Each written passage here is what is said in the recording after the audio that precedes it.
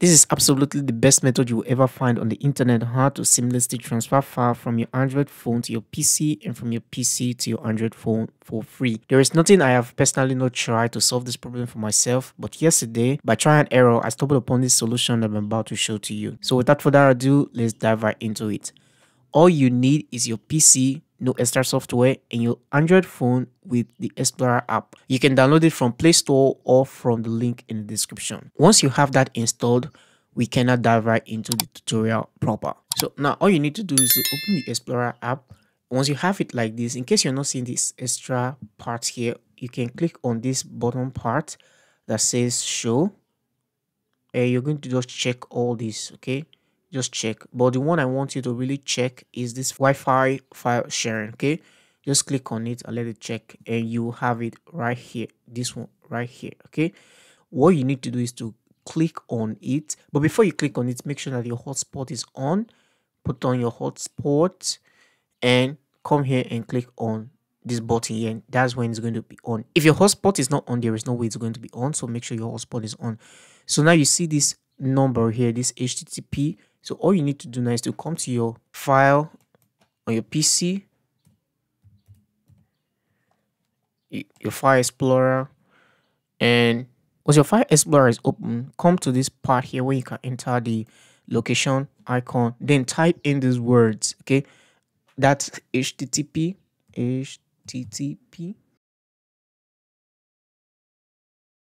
Okay, once you type it, make sure that it's correct and just cross check before you hit the enter key. And once you've confirmed that it's correct, all you need to do now is to click the enter key, and this is just going to open your Chrome browser and the page is going to open. Now you have your file here. You can see it's very simple. Okay, very simple. In order to make this work, let me just show you an example before I show you how to make it permanent, so that next time you don't need to go through this whole process anymore. We're just going to minimize. Let me close this. Let's minimize so that we have it by the side. So let's just look for a file on our PC and drag in. Okay, let me go to my download.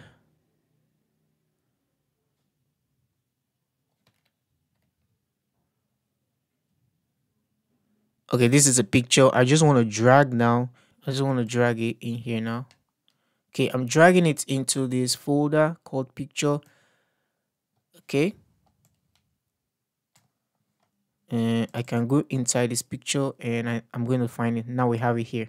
Very simple to use. Okay, I know you didn't notice it, but let me see. Let me create a new folder. Let me go back, create a new folder. I can create a new folder, anything I want to do.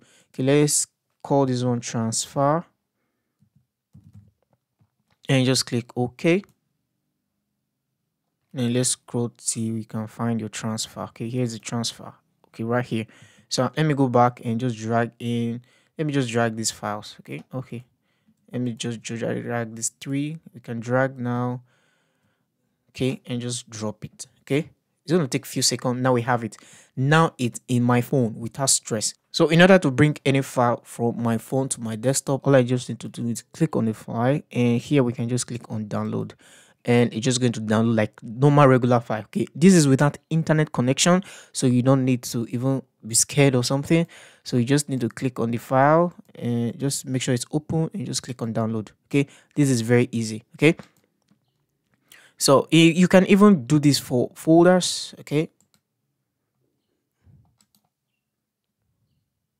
you can download it as zip. So once you're here on the folder, let me see, let me go to the transfer folder that I created before. So you can come here now and say download as zip. Okay, it's going to zip up the file and it's going to transfer it into your, you can see that it's asking you secure download blocked.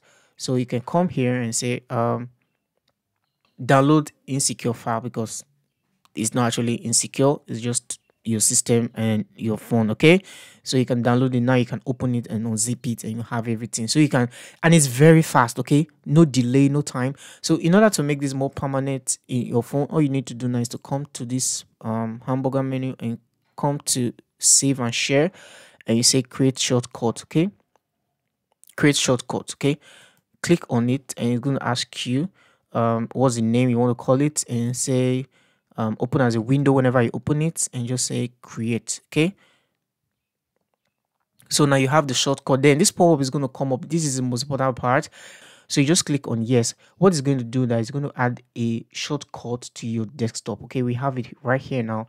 So we're going to close this so that we can see how this whole thing work. Okay, I've closed my Chrome browser. I'm not connected, so on my phone here I'm just going to stop transferring by clicking on this, and it's disabled. Okay, so what happens now is that my Wi-Fi of my laptop is still connected to my phone. Okay, now what I need to do now is to put on my server here. Once it's connected, all I need to do now, since we have the shortcut here and this shortcut here, I don't know why it's showing the symbol, but this is it here. All I need to do now is to come here and just double click on it, and voila, the page is going to open. Now this is going to be just the way it's going to be working from now on.